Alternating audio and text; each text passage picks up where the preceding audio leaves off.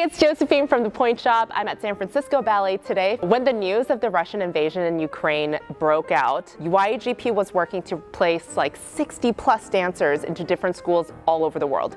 Yeva is one of them. How did you get involved with YAGP? So I did a competition in Paris. I went to study to Europe and it was great, but then I was supposed to go home and YAGP helped me to figure out where I can go in summer. So I went to America for my first time, like in summer 2022.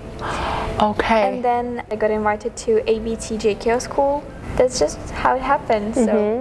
So when the news broke out about the invasion, YAGP was working really hard to place all of these dancers that they knew to different ballet companies. So YAGP has a lot of friends all around the world, and they called all the directors and the school directors to make sure that these dancers had a place to go. So it's an incredible story. You don't hear this a lot, but this is some of the work that they do outside of the competition itself. But let's talk about your shoes. Sure. Does any part of your feet hurt when you're on pointe? No. Awesome. How long have you been in the Triumph? Since I started doing pointe class. So you've only been in one shoe? Yeah. Okay, this is actually quite rare to have the same exact shoe from the beginning to now. Somehow you ended up with the right shoe in the first try. Tendu towards me. Okay, good. Obviously, she has insanely gorgeous feet, but you can see that there's a lot of knuckles sticking out. Her toes are very flexible. She has incredible range of motion in the top of her ankle. So the Triumph has a slightly longer vamp and it has a slightly wider platform than other Nicolai pointe shoes. But since you have never tried anything else, how would you know if there's something better, right? Yes. We're going to try something that is slightly more tapered, something that's a little bit wider across the metatarsal. So she's very, very flexible in her arch. So I grabbed her something that is a little bit harder because I know that that's what she typically wears. The heel is beautiful on you. Step up onto both feet. So this is a harder shank. It's a little bit shorter in the vamp, but the wings are just as long. Those look really pretty. Gorgeous. They look so good. So this, yeah, that's what a lot of people say in this shoe too, because right across your knuckles, it's a little bit wider, but because it's smaller at the tip of the shoe, she's not going to sink. So even on one foot, this is really beautiful. This looks really stable. So even though the platform is a tiny bit smaller, it doesn't look like she needs anything that is much wider than this. I grabbed a different shoe intentionally just because I wanted her to see something that is a little bit different than what she was in, but this is just stunning. They're so comfortable and so good to balance. So do you feel like you can balance easier in this shoe? Yeah. So sometimes a smaller platform can do that if the shape of the shoe fits nicely. So I think this is just a little bit better across the metatarsal. Like I said, the shoe that she's in right now, beautiful. I think it looks fantastic, but this is just a little bit different.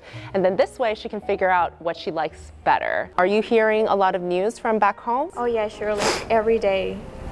Sometimes it's very tough to hear some sort of news, but you know, I'm kind of used to it since it's more than a year already. How long has it been since you've been back home? Actually, I've been in Christmas. Okay. This Christmas I celebrated at home with my family because actually YAGP helped me to get home this year. So yeah, I got a chance to celebrate it with my family and it was amazing and I just missed all of them. But of course you feel this like energy, you see everything around, it's like very hard and you see army everywhere, so you definitely see that there is a war in the country. But otherwise, it was really nice to go home. So how important is it that you're able to continue to dance throughout this entire process? Well, dance is basically my life, and ballet it's just what makes me happy. That's what helps me to disturb myself from different bad thoughts about Ukraine, about problems.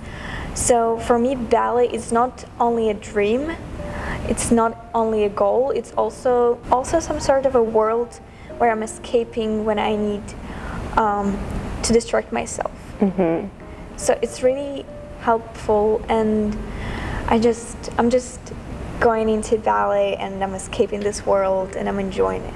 I think that's the whole point of art itself. Yeah. And I love that this is important, and I know that there's a lot of issues that happen in the world, but it is so important to also see that like art can still help because mental health is also very important. So Tamara Rojo, the artistic director of San Francisco Ballet, is donating overstock pointe shoes to the United Ukrainian Ballet. That is another cause that the ballet world is really getting behind, and something that we want to keep an eye on because we don't want to forget what else is happening in the world. We have a lot of overstock pointe shoes, and if you're interested in purchasing any pointe shoes from the San Francisco Shoe Room, please let us know. Message us, email us, comment down below. We're also going to link a website here. I'll see you guys later.